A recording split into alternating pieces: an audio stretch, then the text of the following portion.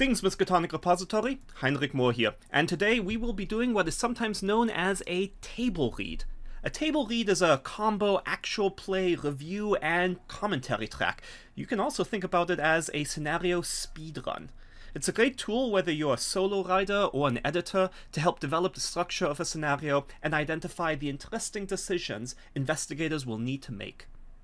We don't know whether it will actually be an interesting tool to listen to, hence why we are testing this format on one of my scenarios on DriveThruRPG The Great Trap, a scenario that features parallel timelines, a D&D-like dungeon layout, chase scenes, and some deadly traps. It's a scenario that takes some big swings, and our goal is going to see whether those swings pay off by providing a summary playthrough of the scenario, talking about what's interesting from a design standpoint, and providing our general reactions to the scenario. With that ambitious agenda set forth, let's dive in by introducing our table readers, Evan Perlman and Leslie Horn. Evan, please take it away. I'm Evan. I am a writer and community project organizer on the Miskatonic Repository. I have done recently some things you may have seen, including In Strange Seas, which is Regency Royal Navy versus the Mythos. Have also done a scenario called Dream House, which is available as a cool like double book, like reverse printed. I don't know how to describe it, with John Hook, one of John Hook's scenarios, because they're both sequels to The Haunting. Have done a number of other projects there as well, and I hang out around the Facebook Miskatonic Repository Creative Circle and the Symphony Entertainment Discord. Excellent. If you're looking to shoot cannons at Cthulhu, Evan is your man to look up. Leslie, how about yourself? Yes, my name is Leslie Horn, or if you see me around the internet, XPLovecat. I have a couple of YouTube channels, one on fiction writing and one on tabletop role-playing games. I am a freelance developmental editor who edits for fiction, but also role-playing games. I've done a lot on the Miskatonic Repository, helping creators get their scenarios to the finish line. One that I edited just won an Emmy a couple weeks ago, which is an amazing. The Well of All Fear, written by Kat Clay, won an Emmy, so that's really exciting.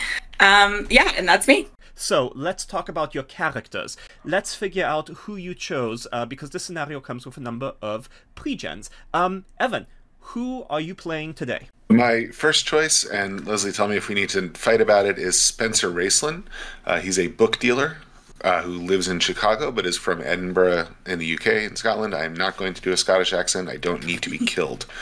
I picked him because I tend to, when I pick a pre-gen, I tend to look for sort of off-book skills that they have. And while he's a book dealer and has some of the expected skills, he also has 50% in Intimidate and 40% in Fighting Brawl and 50% in Sleight of Hand. And so this strikes me as a book dealer in the way that someone might be a heroin dealer. And I really appreciate him getting into a lot of trouble, forcibly moving books around in the market. Terrific. Leslie, so we know Evan's playing Spencer. Who are you choosing today? Yes, I chose Dr. Ailing Song, and she is from the Republic of China. Unlike Evan, who looks at the skills, I don't usually look at the skills at all. I just pick based on backstory, because I like to be able to role play based on whatever their background is. So for her in particular, the first line here is, "Your parents hoped you would marry rich. They are far less impressed that you are one of the preeminent astrophysicists to come out of the Republic of China," which is hilarious. I love that this person came up from a family where they have very different views on what is successful, and I can get a lot from her personality just from that first line. Good to have you, Dr. Song. So something that's a little different about these pre-gens from other pre-gens was something called special abilities. Evan, do you mind telling us about what your special ability is? So Spencer knows a version of the spell called Shriveling, which basically causes the target to suffer a terrifying blast of energy, causes their flesh to blacken and wither. All right, so keep that in mind in your bag of tricks that you will have available. Dr. Song.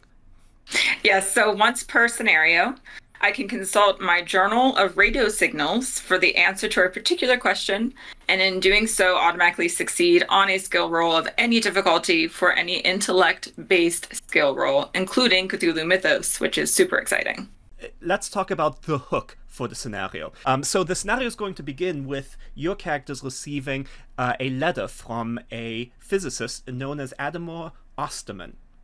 What is curious about this letter is that although our scenario takes place in 1927, the letter itself is dated 1897.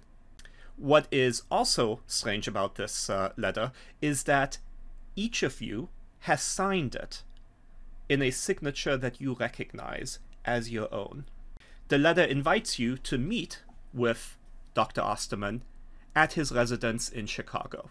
In addition to this letter, you each will have a dream. You're going to dream of a portal and a guardian shrouded in a robe. And they are going to give you an option of whether or not to go through that portal or not. And they're going to introduce themselves as Uma at Tawil, the prolonged of life. And they will ask if you bear the silver key. As they asked us, you will remember that letter that you received with your signature, and you will recall yourself signing it, or at least some version of yourself. And when you look through the gate, you are going to see some tragedy that did not happen, but that might have. So Spencer, what for you would have been this kind of nightmare vision? So 5 or 6 years ago, I thought it would be a good idea to get a cat for the store. We found little hamsters and things chewing the pages, and didn't want that. And the cat worked out for about a week until it knocked over a candle. And fortunately, I happened to be watching at the time, so I was able to snuff it out. But if I had been with a customer at the front of the store, or if I'd been out, that could easily have destroyed the store, possibly caused great harm to myself, and the cat would have been fine. He would have run out. Leslie, what about Dr. Song? During her time studying astrophysicist, she met a man who wanted to date her and court her, and he was very wealthy.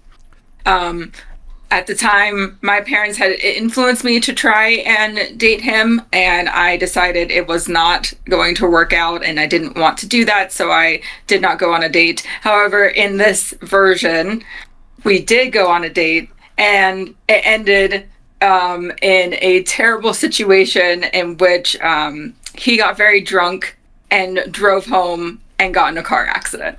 Well, good thing that did not happen. But we can imagine the headlights of the vehicle kind of coming at the portal as you look through it. In game mechanics terms, at this point you would lose D3 sanity, you would gain 5 luck points, right? And you would have had the option of sort of embracing this vision, going through it, or stepping away from it. And depending on which you chose, you would either get that luck or you wouldn't. But more importantly, from our standpoint, or from the keeper's standpoint, I should say, we now have something terrible in your character's background that we have in our back pockets. And we will be able to use it later in the scenario, potentially, depending on how the character dies, depending on if they have any particular vision. This is something that now is in the player's minds that they will be able to draw from, and that the keeper will be able to draw from. So we are planting some seeds as we go. Presumably, you will go to meet Adamor Osterman. And when you do, you will find him to be a rather stiff professor-type individual whose house is nicely furnished, but filled with rather curious arcane lore books, as well as strange samples of rock. And you'll notice also that all of his physics books, the thing that he is an expert in, are sort of neatly piled in a corner. And he will know nothing about the letter. I would ask about the dream and see if anyone else has encountered something like this, because it's something odd. Well, he will find that curious because his field of research, his current field of research, is in fact having to do with studying what he calls time waves. So just like we can measure light as waves and particles, so he believes that there are streams of time that can be measured, and he actually had a device that he constructed for that purpose. It is fortunate, in a sense, that you have come on this day, because this device has just been stolen. Okay. All right. Now we got a mystery on our hands. Now you've got a hook. Yeah. Yeah. Now we're in. So we would start, asking about the theft and looking for leads, and did he see anything? Does he have any enemies? Have people been, any deliveries like, oh, hey, what's that you got in the back there, Professor? That kind of thing. Yeah, and he'll show you his basement, and it's not super dusty, right? But anything that has stood in one place for a while is going to sort of leave an outline, right? And you can see where, as he describes it, this sort of pyramidal device that he constructed would have stood at the center of the room, and sure enough, like, it's gone. And it was not a small device. It was probably like 5 feet tall, maybe 100 kilograms, so not something that you're easily going to be able to put in your back pocket. Evan, you mentioned that Spencer might be asking about any enemies that Ademar Osterman has, and he will tell you about a rival physicist known as Walter Kreutz. And so Osterman is going to tell you that, that's as close to a rival as he has, this Walter Kreutz, who works and resides out of a observatory that his family constructed, that is near Lake Geneva, sort of a few hours away. And he will ask whether, as sort of a neutral third party, you would be willing to go to the Kreutz Observatory and talk with him and see if there's any indication that maybe he is involved with the disappearance, Osterman thinks theft, of this device. As you begin broaching that subject, Osterman is going to break into a seizure. His eyes roll back. He begins to sort of kind of moan involuntarily. He falls to the ground, and there is going to be a purplish gas that escapes from his mouth right after he goes rigid. Rigor mortis still, except he's still breathing. His eyes are open. He just seems completely frozen. First aid. I do have some first aid, so I would go over and try and help. I'm not really a scientist, but do I recognize, either via natural world or occult, does this purple gas mean anything to me? Or does it have a smell, perhaps? Yeah, so with Spencer's particular occult knowledge, what I think would come to his mind is that whatever was animating Osterman, some might call it a soul, some might call it something else, a spirit perhaps, you're wondering whether that's what was exuded from him. Has it dissipated, or could I grab a jar? No, no, you can't. Right. Yeah, a jar. Osterman soul jarred. No, so just, you hate to waste it. No, that's going to be gone. It'll have dissipated. Presumably, you will head to the observatory to still carry out Osterman's last wish before he went into a coma. Yes. We are good players. We would take the bait. We pick things up with you traveling by car to the Kreutz Observatory. Now, as you drive, you're maybe a mile away. There is woods on either side, and you're going to hear an explosion in the distance. What we would sort of take as a kind of sonic boom. And you will see a shockwave that actually comes towards you and passes through you. Now, you would need to make some driving checks because the vehicle turns itself off. any electricity in it. Its motor ceases to function. The car spins out of control. There's an opportunity where things might go quite bad if you meet the wrong side of a tree. But if you make your driving roll right, you're sort of just prone in your vehicle in the street. But what is curious is as your car is spinning, you are going to have a chance to see things in the woods around you, specifically yourselves. So you will see yourselves looking at you, spinning in this car. We're not going to figure out whether, the car crash is bad or not. Suffice to say, the car is inoperable, and you'd probably have to walk the rest of the way. Maybe you could fix it if you had the right skills, but otherwise you are arriving at the Kreuz Observatory on foot. It's on sort of a mound, grassy knoll, if you will, so forest all around it, but a nice big clear area. And as you approach the observatory, there is going to be another sound behind you. Can we take a moment to be distracted by the multiples of ourselves in the woods? Yeah. What? I was going to move past that, because they're gone. By the time the car stops spinning, they're gone. Oh. It's all fine. Okay. I didn't know if they were, like, standing there, like, ready to help out with the car or anything. But no, doesn't seem that way. They really seem to just be watching, not helping you. It sounds like me.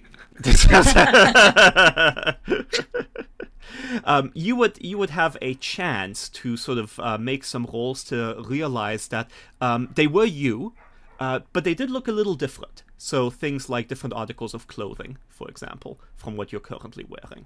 Walking to the observatory, you would come to the observatory, you would see it in front of you. There's a very large dome, there's a long building connecting to it, and then there's a couple of smaller domes at the end of that. I'll provide a map shortly. But what's curious about this, as you arrive at the observatory, is that one of the domes, one of the smaller domes, right, there's the big dome and then there's two smaller domes. One of the smaller domes, the top is gone. It looks like it was destroyed. Your realization of this is then interrupted by the sound of a car coming up behind you. And it is your car, and you are driving in it. I think I would wait patiently to see if they get out of the car and if I can speak to them. Okay, so you're going to wait where you are. Spencer, what about you? Yeah, I mean, I think we've already established that I wouldn't help, so fair enough. I'm gonna wait. Well, it's probably a good thing that you didn't get any closer to the car, because it stops, it parks, and then it crumples. It is smashed as though a great weight just fell on top of the car. And this is kind of a gross scene, like blood squirts out of the windows, right? Because it's just a can getting smashed down. And then you will hear a whistling sound. Where is the whistling coming from? From the car, or what's left of it. This is very concerning. So, in theory, we're losing some sanity. Oh, yeah, you're making some sanity rolls, right? Potentially you're going temporarily insane. I sort of leave that up to you, whether you think it's appropriate or not. I think it's appropriate for my character at this point. I at least am not able to act for some amount of time, because that was a lot. All right, so Dr. Sung is kind of paralyzed. Yeah. What about you, Spencer? I mean, realistically, I think I'd probably fail a sand roll here. But I think investigation is going to carry him through here. The need to find out more. He's both horrified and attracted to this, given his backing in the occult. So he's going to go gingerly, like literally grabbing a stick and like holding it out in front of him in case something crushes the stick. Excellent. So, Dr. Sung, you would watch Spencer Raceland get closer to the car. You're still paralyzed, but you would come out of your paralysis when, and we would do some rolls for this, but almost certainly Spencer would get devoured. His body would just disappear, other than flecks of blood and the sound of, like, gnashing teeth. And Dr. Sung, you would see the only thing. I'm gonna go pick another character. The only evidence of what might be doing this is a 3-toed footprint in indenture in the grass, and it's quite large. It's like a yard across. And there'll be that whistling again. Okay, I'm not going near that scene. I don't want to be devoured. So at this point, my character likely would run towards the building. Yep. And try and find another living being. So at this point, we would go into a chase scene, and the scenario comes with these cards. They have pictures of the observatory. You can see some of them in the table read document, and essentially each image is a location. So as you get closer, the image of the observatory gets bigger and bigger, right? You can imagine yourself like running towards it. We're going to say that Dr. Sung makes it. And as soon as she gets into the building, right, slams the door shut, hears the whistling sound outside, the thing is clearly still there. But also here in the foyer is Spencer Raceland. Because as soon as Spencer perished, his player would have gotten a randomized, what I call sort of death card, what others might call a parallel life card.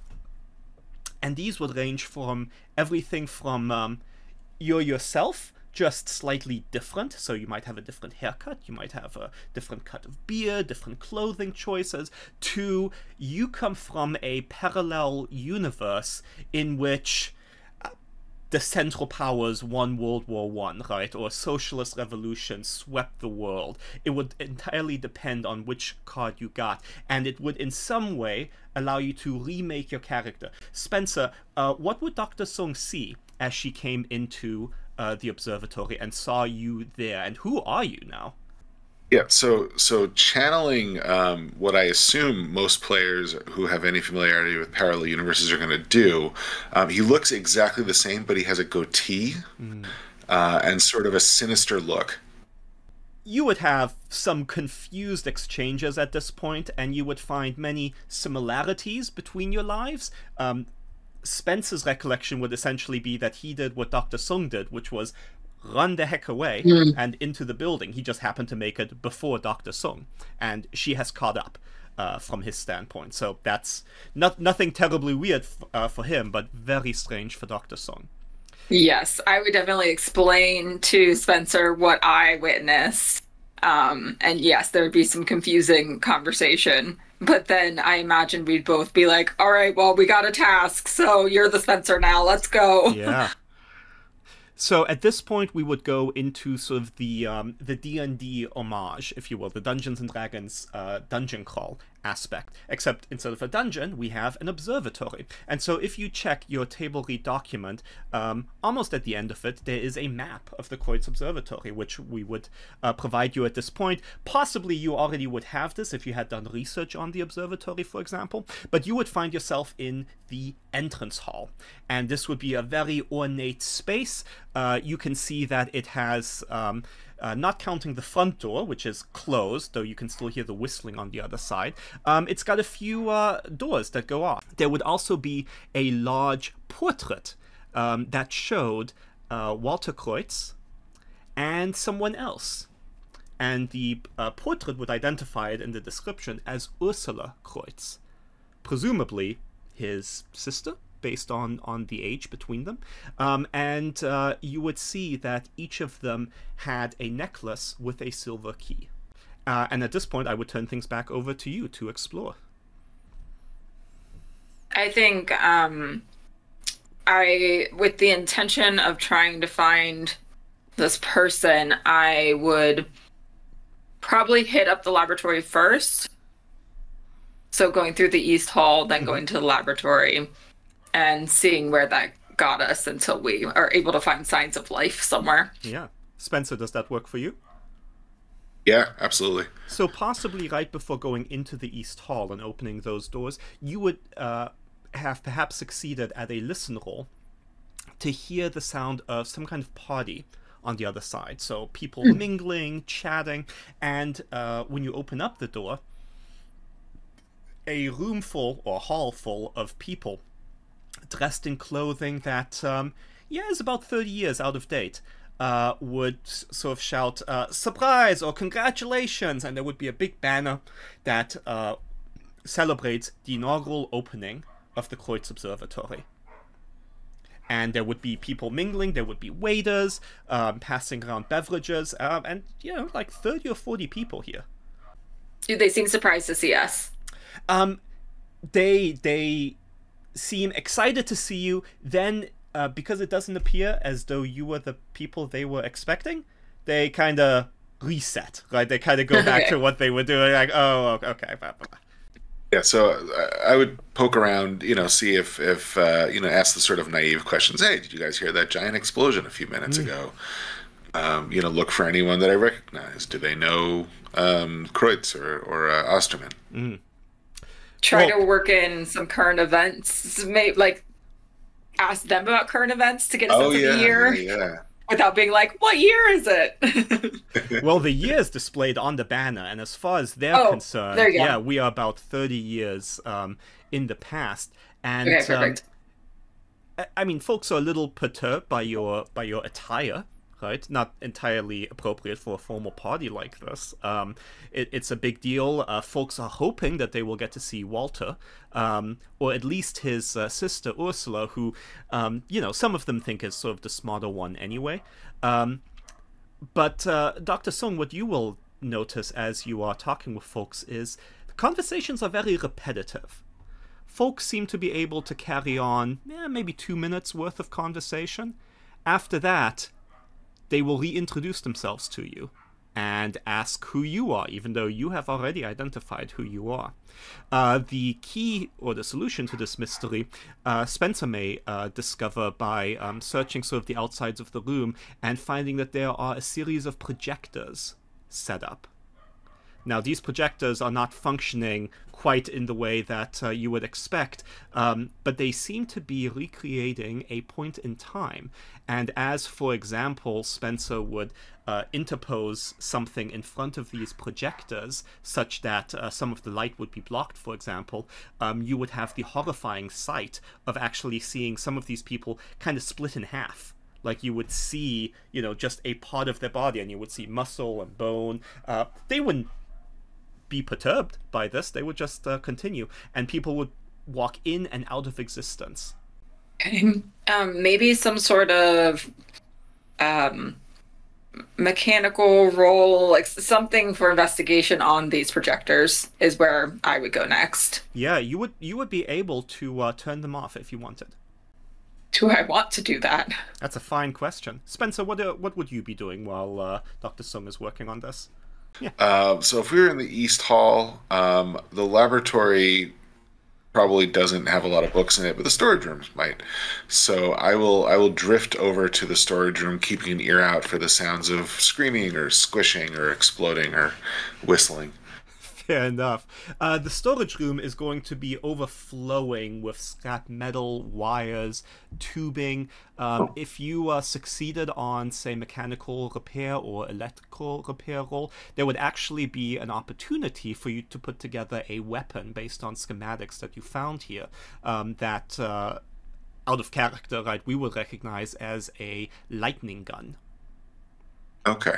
So we will say, for purposes of this playthrough, that that's something that Spencer's able to do. So you have another item in your toolbox, if you will. Meanwhile, Dr. Sung. I'm going to leave the projectors on. Mm-hmm. I don't want to mess with whatever is happening here, and at least there's no squishing going on in the hall, so we're okay there. And then I would head towards the laboratory. Okay. So in the laboratory, you would find what at first glance appears to be a morgue. So there's hatches along one wall that you recognize belatedly as furnaces for scientific experimentation. There's also a deep freezer.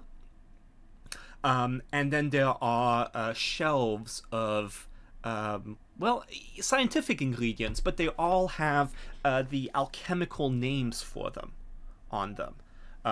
So it is this combination of very modern scientific equipment for the 1920s, but at the same time, all the actual substances seem archaic, and there would be a number of possible roles that you could accomplish here, but you're going to find a couple of things, Dr. Song. You will find a silver box.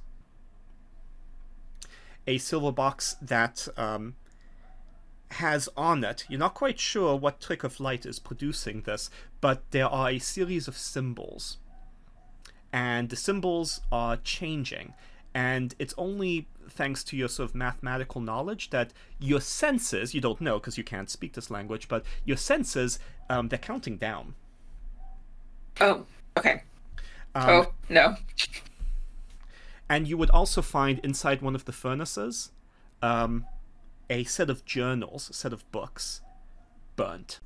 With that, I would probably run to Spencer with this thing because he might be more knowledgeable than I am.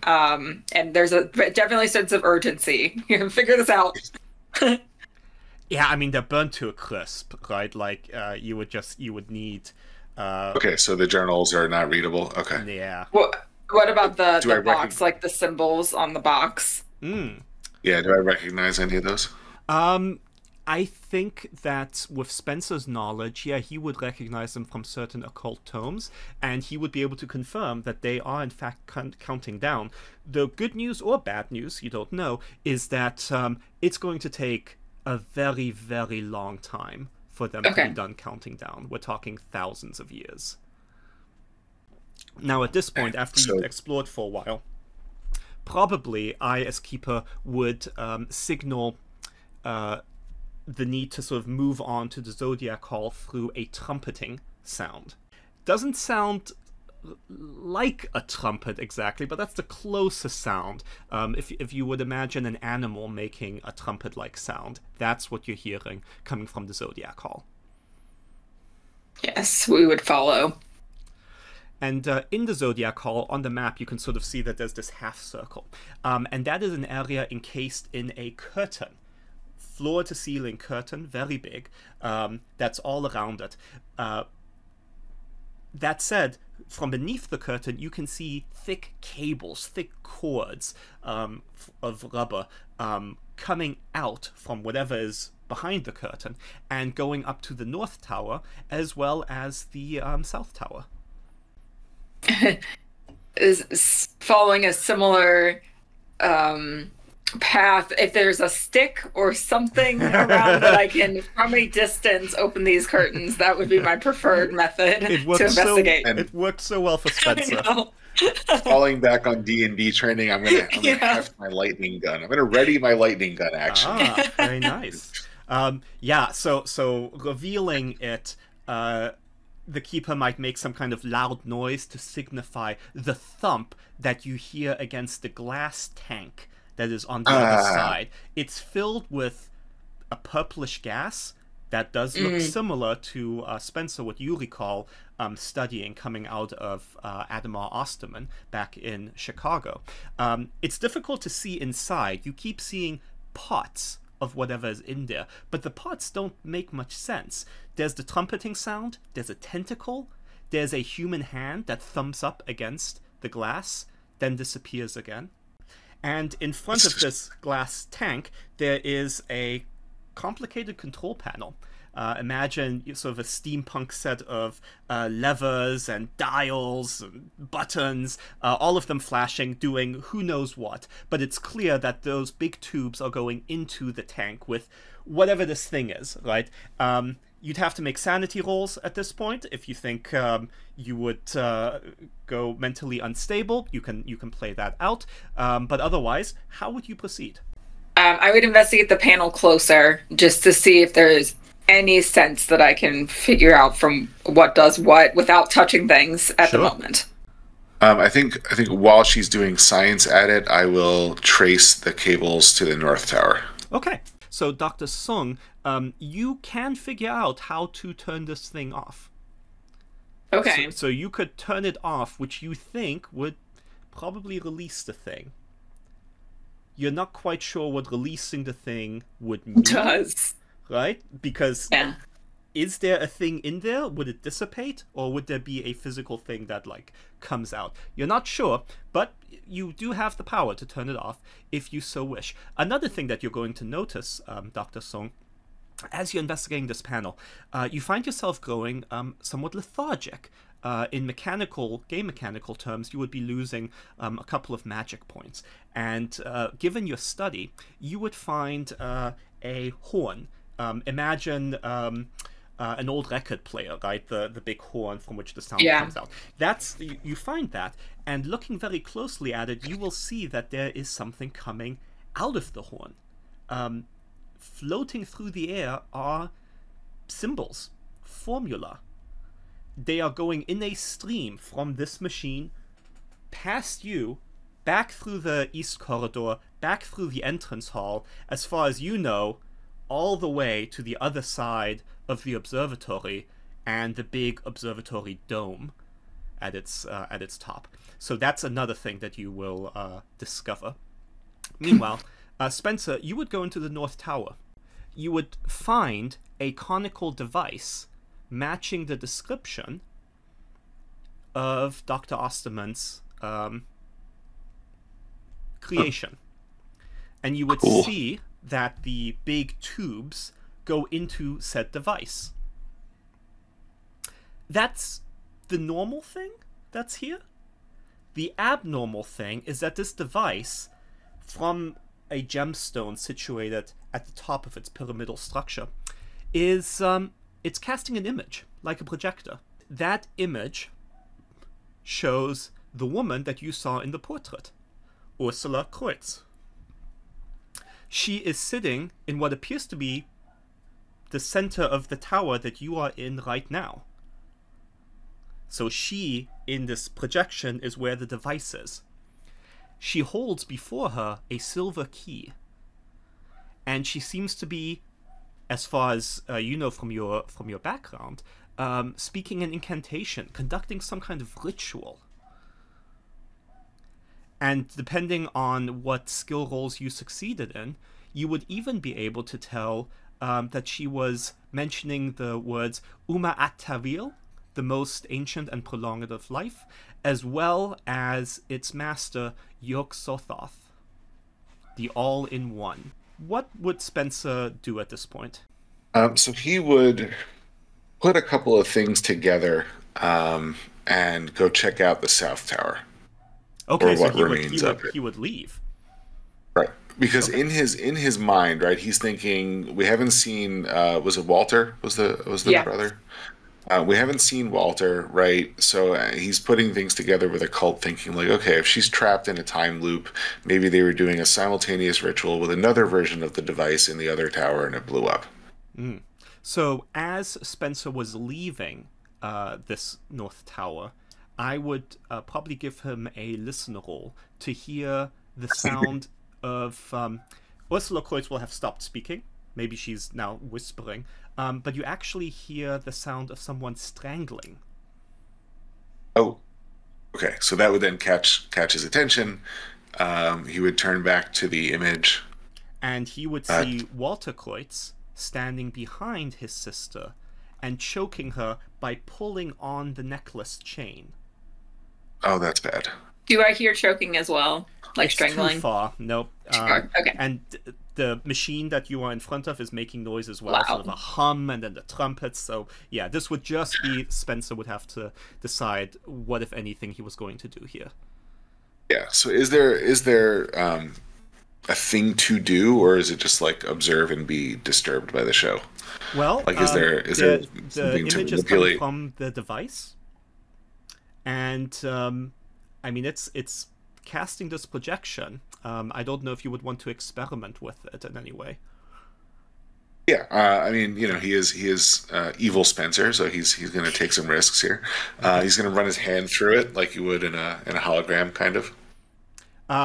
Yeah, your hand would go through the wall. Oh. Yeah, I mean, imagine that you're like reaching into a computer screen. Okay, and then you're seeing a digital image of your hand. Yep.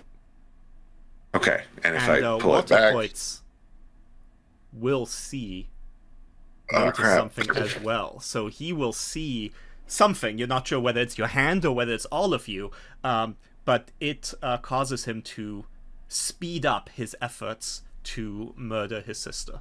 in the interest of how often do you get to do this, going to try to reach in further, possibly even jump or fall in, to prevent this murder, thereby abandoning my evil label. I'll have to shave the goatee later. But yeah, try to get in there and prevent this murder. Yeah, absolutely. You would jump in. Dr. Sung. Okay. I would probably follow to the North Tower and just check up on Spencer and be like, hey, what did you find? And then stumble into the room. Yeah, I imagine you would step into the room, it would be as described, and you would see Spencer and Walter Kreutz wrestling in this projection on the wall, while Ursula Kreutz is like gasping, trying to get back her breath. I may or may not be able to do a roll for this, but I'm wondering, like, I knew that turning off the machine might release whatever in the tank. Do I have any indication what it might do to this hologram? It would make it go away, you think? Make it go away? Well, that's not exactly what I want to do at this point. I'm going to reach in and try and, like, see if I can grab Spencer out of the hologram. Okay. Spencer, would you let yourself be saved, or would you? What are you trying to accomplish now that you are, at some point in time, wrestling with Walter Kreutz, the man who you saw in the portrait and who you heard about from Adama Osterman? Yeah, I mean, I think I'm going to attempt to subdue him. Right, I'm no slouch in the fisticuffs department. So I think I want to try to give him a roughing up between that and the intimidate, and let him know that he's got to he's going to sit and talk to me. Okay. He's gonna spill his guts. All right. While that goes on, Ursula would come through the projection. Okay. And shortly thereafter, as the fight continues between Spencer and Walter Kreutz, there would be a spark from the pyramidal machine, smell of smoke, and then the projection would flicker and be gone, along with Spencer and Walter. Okay. Poor Dr. Song. She keeps getting abandoned. Oh, man. Oh, yeah. I really poor Dr. Song. Song. That's... Yeah. Yeah. I'm concerned about myself here. So you have Ursula now with you from the past, a NPC who is pretty mentally disturbed by all of this, but who would be able to share through appropriate skill rolls that she and her brother were working on a device with Adama Osterman, and that they succeeded in as much as something came through and took over her brother. Okay. What was their original goal with the device? They were trying to walk between dimensions. Okay. And so she can disclose that she was in the process of trying to conduct a ritual to free her brother from this malign presence when he came upon her to murder her. Okay, got it. So I would probably, through a series of questions, just try and find out as much information as I can about the device, how it works, if she knows how the panel works, and ultimately with the goal of trying to say, how do we get to your brother and Spencer? Like, how do we fix this? Yeah, so she would not recognize the machinery that you were just looking at in the Zodiac Hall. This would all be kind of technology from after her time, so more recent to you, not to her. So she would find that confusing. She would not quite understand what the thing is in there. She'd probably fail another sanity roll and go temporarily insane, and that might cause her to run to the western side of the observatory, where she will think her brother is, and she will call out, brother, I'm coming, hold on, don't do anything rash. And she may have connected some dots that you would not have yet. I would just follow her. I don't want her out of my sight, because I feel like she's my anchor to whatever's happening.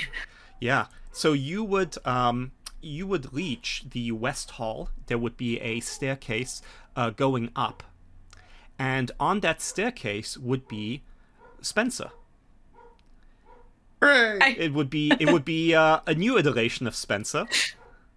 Dreadlocks this time. Spencer with dreadlocks. But he would be frozen on the stairs. So he would be like in the process of going up them. And Dr. Sung, through rolls, through watching Ursula start to run up the stairs, you would see her begin to slow. And you would realize that Spencer was moving, but infinitesimally slow. Okay. Oh, geez. Okay, so I would not go up the staircase. Yep. And you would, again, be reminded of, like, the stream of particles that is coming. And sure enough, like, it's going up the stairs to the equatorial room, is what these big observatory rooms are called. She is likely in a state of... I'm so... this is chaotic. I don't know what's happening. This is far outside of my studies, anything I've ever experienced. I'm going to go turn off the machine. Okay. So you would turn off the machine, and we would hear, or we might sort of flash back to Spencer going up the stairs. Spencer, you'll still have your lightning gun. Still have that in this reality. The bad news for you, Dr. Sung, is turning off the device. The purple smoke is beginning to dissipate. And now the tentacled monstrosity that is inside is pounding against the glass. And it's not immediately breaking through, but you can see hairline fractures beginning to form. I was going to ask if this room had a door that was lockable, that I could run out and then... Yeah, the door into the east corridor, you could close it, you could lock it. Okay, you that go would be through, my goal. Everyone yells, "Surprise!" Thank you for running through all. Spencer, you would find yourself going up the equatorial room stairs, and you would recall that you had come into the observatory. You had explored, you had seen some of the things that your former self saw, but rather than go into the projection, you did not do that. You just walked away, right? And now you're going up the stairs. Ursula, we're going to say, is with Dr. Song, that she managed to like turn around before getting stuck in whatever time trap you found yourself in. But you go into the observatory? Yeah, why not? All right. As far as I know, that's the next natural thing. Yeah. So at this point, Spencer would trigger sort of the climax of the scenario. And in the observatory room, if you look at the very end of our table read document, you would see what the observatory, the equatorial room, looks like, along with this telescope that has been repurposed into something else. And researching this, I thought this was so cool. I didn't know how these rooms worked, but they're elevators. They are massive elevators. The entire floor can raise and lower around the telescope. That way you can adjust the telescope, right, to reach different areas. So you can see the tower in this image. You can just see a little Walter Kreutz there. He is working this device. This device which is releasing this stream of light into the sky. So the observatory dome is open, not destroyed, it's just open, and the stream of light is going up into the sky, where you can see it coalesce around a particular point, almost like a portal that is opening.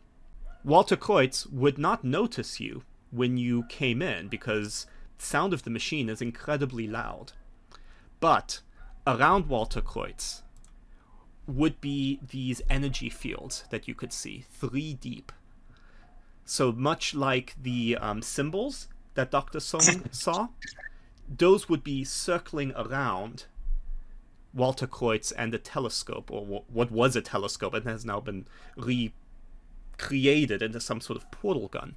And so those things would be a barrier between you and Kreutz. Yeah, I mean, I would look to see if anything was generating them. So you look around and you see 3 of these pyramidal devices, similar to the one that you saw in the North Tower. Okay, that's good. So I'm going to go and like poke one or remove the gem or whatever seems like it, interacts with it. Yeah, you would be able to deactivate it. You did study this device previously. In fact, you probably heard it malfunction in parallel life. So you could turn it off, and sure enough, one of those force fields would dissipate. One machine down, one barrier goes down. My spiritual memory suggests very strongly not to walk into Mm. glowing things. But I do want to get Walter's attention, which is why I turned the barrier off. Okay, yeah, and Um, you can easily shout up to him, and he will turn around, and you will see his eyes sort of bulging. He is not looking well. He is okay, looking he's unwell. like a madman, right? He is incredibly stressed out, emaciated, and flabbergasted to see you here. But meanwhile, what's Doctor Song doing? Um, Going to check on Spencer. So after I turn off the machine, I'm like, all right, is he still frozen or moving very, very, very slowly, or what's happening? Spencer's gone. Yeah, and the door to the equatorial room is open. I would go in there. And Walter Kreutz would not notice you immediately. Ursula is with you. I would turn to Ursula and just say, save your brother. Like, do what you need to do. Save him. Okay. And so at this point, you would, through acting through her, in a sense, and making appropriate social roles, you could try and kind of control or stimulate how she communicates with her brother. And what you will learn from the interaction between the two is Walter Kreutz is trying to summon something that will forever destroy the entities that took him over. He will rant something along the lines of, "Can't you see what I'm trying to do? Don't you understand that they have to be stopped? That they are waiting in their black towers, waiting for us to die so they can rise again? They will sacrifice you, just like they sacrificed my sister. They will make sacrifices of you all." Depending on how your roles go then, Walter Kreutz will either be talked down from the edge or not. Mm-hmm. There's a number of ways that this scenario can resolve. If you successfully talk him down, there is a peaceful route here where, although unlikely, he can shut down the device, it's not too late, and that's sort of the happiest ending that you can have. More likely, one of a couple of things happens. Right? Walter Kreutz succeeds, and a portal opens up above you. Or you successfully disrupt Walter Kreutz and the device starts going out of control. Let's have you go with one of those two options. Which do you prefer? Successfully disrupting Kreutz or letting Kreutz continue, or having him continue? I've made friends with Ursula, and she was my first point of contact for like what was happening. So I would want to disrupt Walter. Okay. Great. So if you disrupt it, you can imagine this telescopic portal gun going out of control and its beam getting pushed off where it had been centered. This could happen in any number of ways. Like you could tackle Walter Kreutz, you could disable the device, because it's a tower, right? So you could go into the tower and disrupt the machinery. You could sort of shoot Kreutz from a distance. You could use the elevator, move it up, and force the telescope out of position, right? Lots of different skill roll options for you to explore here. But at the end of it, portal would go out of control, and the building would start to come apart as the beam tore through rocks. There would start to be an earthquake as the portal above you started to expand very quickly. It's at this point that we realize why this is so clearly a one-shot, aside from all the deaths that have already happened, because we would have Yog-Sothoth like emerge through the portal. Excellent.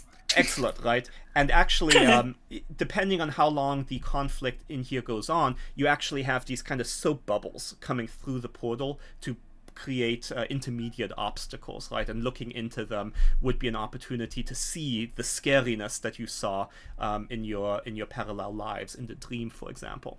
But we would then do a chase scene, or rather an escape scene, whereby we would have a set of cards that the scenario comes with of all the locations of the observatory. And so you would be moving from one room to another, trying to escape the observatory before the whole building came apart. Or before, that elder god expanded to such an extent that it just swallowed you up. Another possibility We've talked about sort of the peaceful, right? You talk Walter Kreutz down. We've talked the it goes out of control. The least likely, at least in the playthroughs I've done, is that Kreutz tries to escape through the portal. And there's actually a possibility of you chasing him through kind of the multiverse, if you will, eventually ending up at a Yithian city. A lot of different ways that this climax can play out, but either, you know, peaceful talking down or a couple of different types of chase scenes with cards would sort of be the universe of likely possibilities. So, assuming you escaped, right, the observatory would be destroyed. Maybe you would have Ursula with you still. Maybe she would remain a contact. Walter, probably not. But that would then conclude the scenario. Very cool. Was it clear that letting him do what he wanted to do was a bad thing? Yeah, in the lore of the scenario, right, this is one of those... the investigators are going to have a very hard time understanding what he's trying to do. Although if you were to fix the journals, and you could fix the journals in a couple of ways, right? There's the orrery room that actually has a device that can turn back time for particular objects, so you could restore them. Had you played around with the East Corridor and those projectors and seen if, like, maybe you held the journal up to a projector, it might have shown you its original. And that would have more clearly detailed that Walter, Ursula, Adamar, all friends, they succeeded, and a Yithian came through and possessed Walter Kreutz. He then constructed the rest of the observatory, but was a Yithian, right? He was doing what Yithians do when they take us over. They were spending 5 years having his mind removed and in some distant place. And so Ursula was trying to save him, but as you saw, Walter, or the Yithian controlling Walter, ultimately killed her. So you can imagine when Walter eventually came back into himself, regained his memories, regained control of his body, to find out that 5 years had passed and his sister was dead, was not a good time. And so Walter devoted himself to trying to find a way to destroy the Yithians, which canonically, as we know, is where the flying polyps come in. The otherwise known as that big invisible thing that crushed the outside of the car outside the observatory. So, you know, we had this sort of complicated idea of pitting one eldritch creature race against another. And that's what he was trying to do, more or less, right? How much of it he realized is open for debate. But I think we stuck pretty close to an hour there. Yeah, we did good. Let's take a couple of grace minutes then and see what you all thought. Yeah, so I liked. There's a couple of spot things that I liked. I liked the during the dream at the beginning, getting the players to suggest what their tragedies were. I thought that was nice. That's something that increasingly I think that I'm trying to do when I run a game is to get the players to get more ownership over their characters and their backstories. And as you correctly pointed out, that also gives you things to hurt them with later, which, you know, I explicitly tell my players now. I'm like, give me something that I can use against you. It's going to be fun. And they're like, okay, great. So you're right. It's a very ambitious scenario. It requires probably, as a keeper, it requires probably 2 read-throughs before you play it. It's scary for a new keeper because you've got to be quick on your toes structurally. I think you'd made the right call in setting up essentially a haunted house, and I think that's the best because for the keeper, it's you have all of your notes that you need, right? You don't have to redirect players. You know where they can go and what they can do, so you can focus on refreshing your knowledge of what your options there, right? Like as a player, I got a little bit hung up on what was going on. I'm not sure how much that matters because I think we're getting used to not needing to know what's going on. Yeah, and there's lots more handouts that we didn't get into that provide more of that background. But okay. You are absolutely right that this is not a scenario for first-time keepers to run. Right, this was the 3rd scenario I wrote for the Miskatonic repository, and I recall wanting to increase in complexity with each scenario, because we always hear about scenarios that are great for beginners, right? Oh, there's a great introduction to Call of Cthulhu, and I wanted to make a scenario that was not that. right? A scenario that was like, if you are a fan of the lore, if you have read the stories, there's going to be a lot of, not even Easter eggs, right? Just stuff that you will, as a player, recognize. Your investigator won't, but you will sort of have the delight of seeing that play out. Leslie? In terms of what I think is what stood out to me that could be a good fit for people is lots of sanity loss opportunity. So if you like to have some craziness at your table, this would be a really great scenario for that. People who love time travel or parallel universe they just like those kind of stories. This is going to be a really great fit for that. And then the other things that stood out to me is it was really good at building tension. So it was like ratcheting up every time. The creepy, weird things going on. I love seeing myself in the different areas of the scenario. That was great. And then the death cards as well of you might die, but you're not really dead. You're going to come back. Like, that's going to be okay. For the keeper, other than being maybe a more advanced keeper, like something to keep in mind is how to pace seeing yourselves in those areas. So like when to sprinkle in those opportunities, how you can build the atmosphere, I think are key things to keep in mind as you're reading through the scenario. Yeah, I think what we saw very nicely in this kind of speed run is all the things that the scenario attempts, right? I think this scenario illustrates one of the things that I, as a creator, was trying to do, which is maybe it's good, maybe it's not, but it's interesting. And so we have a lot of interesting ideas, from the death cards that Leslie mentioned, to the parallel universe, to all the rooms have different kind of traps and ways to interact with them, right? And in playthroughs, I have seen everything from a player playing two versions of themselves, one a sort of crazy capitalist and one a crazy socialist, right? Because that's how the death cards worked out. I've seen folks running from the Yithian as it smashes through the glass. You saw sort of rescuing Ursula and having her as a tool that you can use when confronting Kreutz. Just a lot of wonderful hilarity that can ensue, a lot of levers that you're able to pull, and have things come out in very different ways. So thank you for joining us for this. This was a new format. Love you to share your thoughts in the comments below, as well as whether you found this helpful in deciding if this scenario is right for your table. And what about the design ideas of this scenario? Is there anything that speaks to you, or that is similar to what you've tried or might want to try? Well, we look forward to hearing from you, and as always, until then, stay tuned for more.